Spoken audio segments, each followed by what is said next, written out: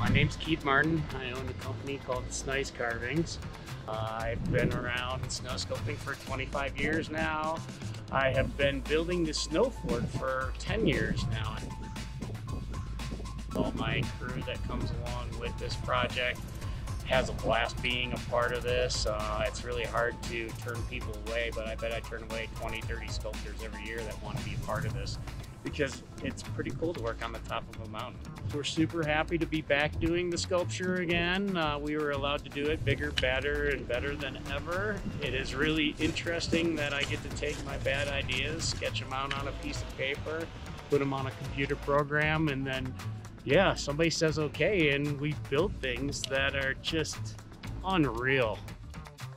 We have plenty of awesome teams that see what their goal is, and it's all the pieces of the puzzle that get to fall together at the end, and it just makes it really cool to be able to do it. And no one has a snow fort on top of a 12,000 foot mountain like Keystone does.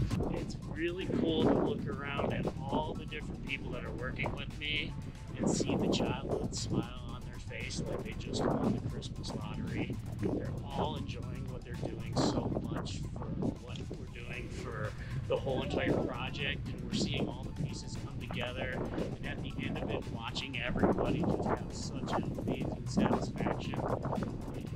That's what it's all about. It's a big family of sculptors here having a really good time, and we just love what we do. Even though we're standing in the snowstorm, it doesn't inhibit us from smiling about the great